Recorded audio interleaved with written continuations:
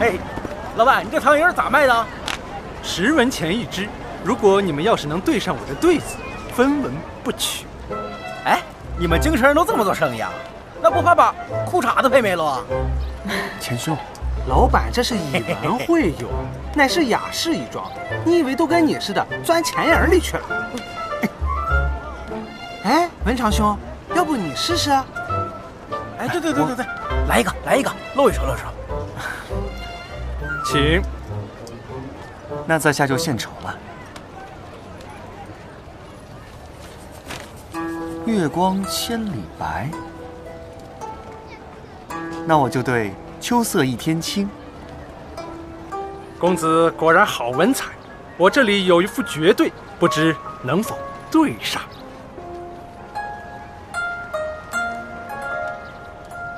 云朝朝，朝朝朝，朝朝朝夕。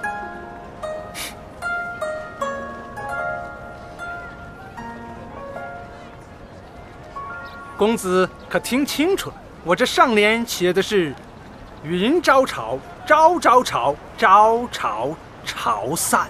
他这没错呀，他写的是“潮长涨，长长涨，长涨长销”，一个字儿没差。你看，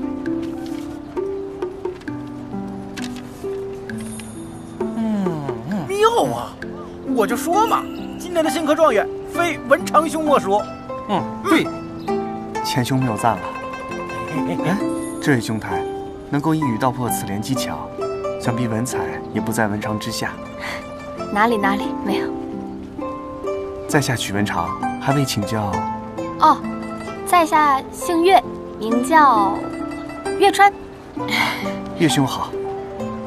等一下，许文长，你叫许文长啊？许文长，职业学霸，标准别人家的孩子。岳兄难道认识在下？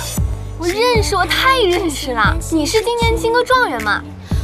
久仰。岳兄过奖了，在下虽然有志夺魁，但眼下科举尚且未开，岳兄这话未免为时尚早了些。不早，相信我，今年的状元绝对是你。岳兄对在下倒是很有信心啊。那必须的，这可是真正的学霸，我书里头最聪明的一个，没想到能在这儿遇见，可不能错过了。啊，对了，几位吃饭了没？要不咱们前面找个地方坐下聊聊。岳兄，我来给你介绍一下，这位是周人周兄。哎，幸会。这位是钱思贤钱兄。这2位和我都是同窗，我们此次前来，都是为了科举而来。实不相瞒，文长寒窗15载，所求无他，只愿将一身所学献与君王，报效国家。此行科考虽然敌手众多，才子如云，但是文长有信心一较高下，志在必得。说得好，来，再喝一杯。来，干杯！干杯！哎，来，出来啊！今日第一首王大家的《渭城曲》啊，给我来一份。渭城曲？哎，你看看，这京城人可真有意思，随便找个人写首诗，就能这么热闹。您呢？不客气。劝君更尽一杯酒，西出阳关无故人。什么闲话？这不是我给老牛写的吗？怎么都传到外面了？哎，出了！今日第2首孟大家的《登科后》啊。春风得意马蹄疾，一日看尽长安花。没想到这孟大家的诗才，竟也不在那位王大家之下。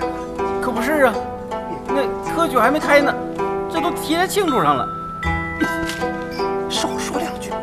可千万别来第3首啊！第3首来了啊！第3首出来了，真有啊！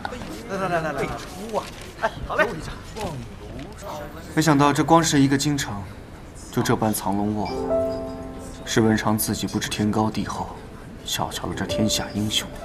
别这么想，这都是我们中华上下5000年的大文豪，你干嘛跟他们比啊？叶兄，你莫要再劝我了。是文昌自己才疏学浅，还需磨练，就不该早早出来丢人现眼。文昌此来本是一心考取状元，可这眼下别说是状元，恐怕前世都难以跻身。既然如此，还不如打道回府，重新再学识才。文昌兄，文昌兄，三思啊！两位，我心意已决，两位莫要再劝了，告辞。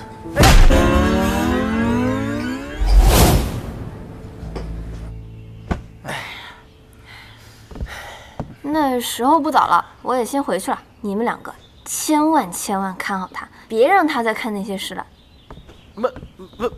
慢走，岳老弟啊！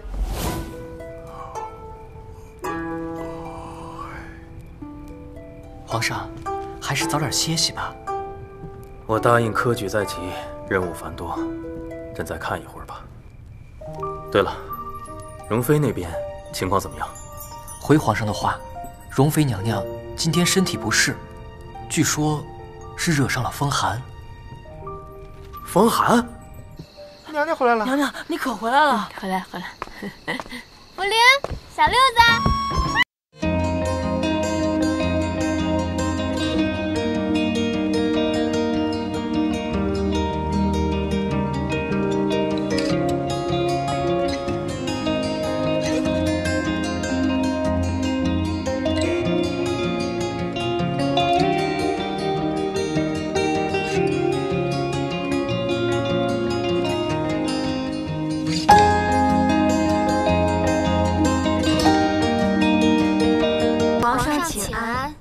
都起来吧。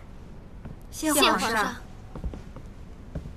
朕刚好经过，听闻容妃病了，就进来看看。容妃，身体不要紧吧？多谢皇上，奴才臣妾没事儿。没事儿？朕觉得你的声音都变了。回皇上，娘娘她今日有一些咳嗽，所以可能嗓子有些哑了。都咳嗽了，还说没事儿？李士多，叫太医过来。是。不，为何不用？因为臣妾一见到皇上就满心欢喜，病好了，所以就不用见太医了。这冷宫啊，本身就不是人能常住的地方，朕就想不明白，你执意要留在这儿，究竟是为什么？